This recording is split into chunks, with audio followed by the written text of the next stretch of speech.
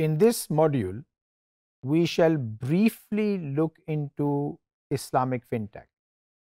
Islamic fintech sector is growing very fast, in some countries faster than the others. Hence, having just one session on Islamic fintech may not be sufficient. However, given the limitations imposed by this course, we would be spending just one module on Islamic fintechs. What is a fintech? Fintech is actually a company which exclusively use technology for its business and operations. It's a tech-oriented financial services company. Traditional banks, of course, they use technology as well, but that technology is very rudimentary when we compare this with the fintech technology. In case of fintech, a lot of things which previously were done manually, now they are being done with the help of technology.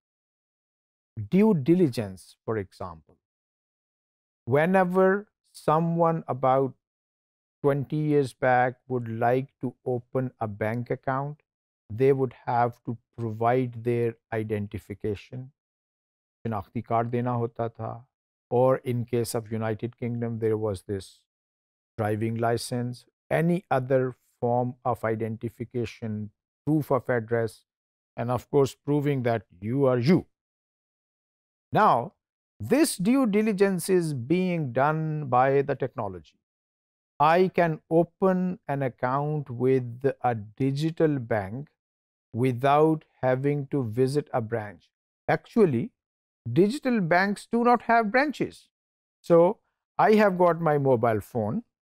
On my mobile phone, I would take a selfie.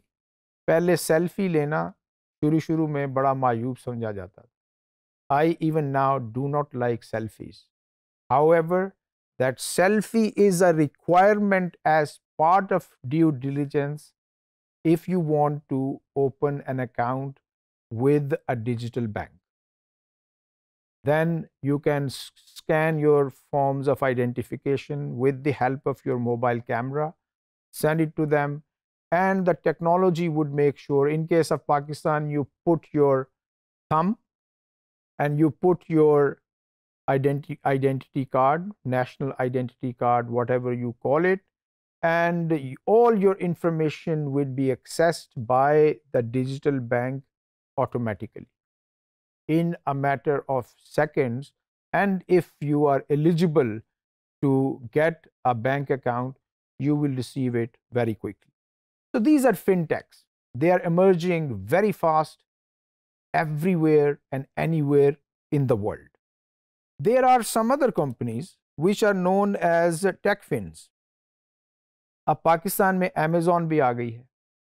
Amazon तो एक बहुत बड़ा दुकानदार है ना, बहुत बड़ा store है, virtual store with a lot of physical facilities as well. But Amazon actually provides a lot of financial services as well, and some people call it tech fin.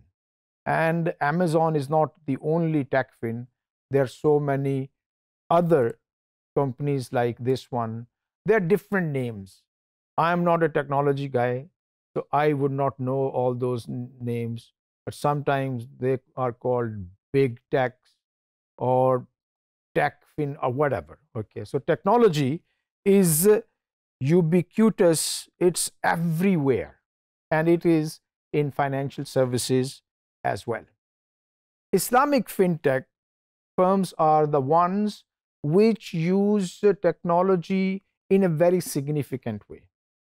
Many Islamic fintechs, they do not use technology exclusively.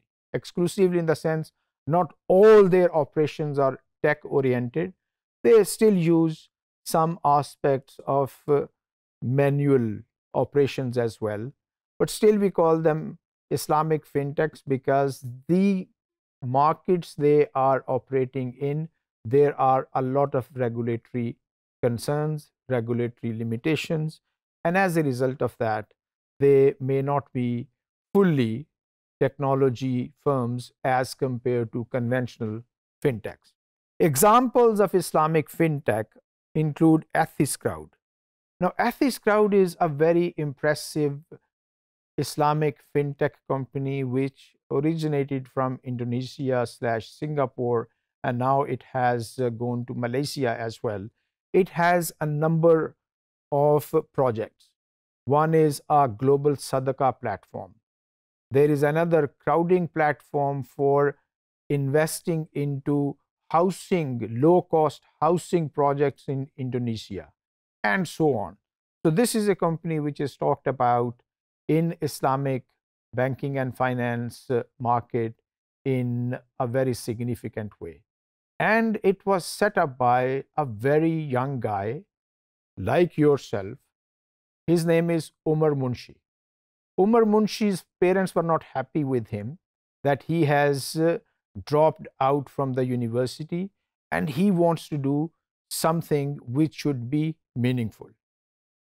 So he actually came up with this very impressive Islamic fintech, and a number of people and companies, they are trying to emulate his success. If you want to be an Islamic fintech guy, you must look into the business model of Crowd.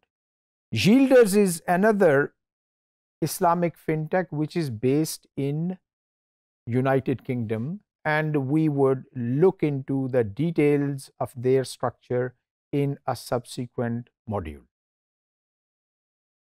Just to give you a snapshot of some of the important Islamic fintech firms. Wahid Invest is a very impressive Islamic fintech firm. It offers robo-advisory as well. Now, I would not like to go into the details of robo-advisory. Google it. Then we have the likes of Yielders here as well, Igloo. We have Offa. All these are fintechs. They are providing some kind of financial services service in a Sharia compliant way. Forest Ventures, Islamic Finance Guru, and so on. I hope that one day I would hear that one of you has actually founded an Islamic fintech.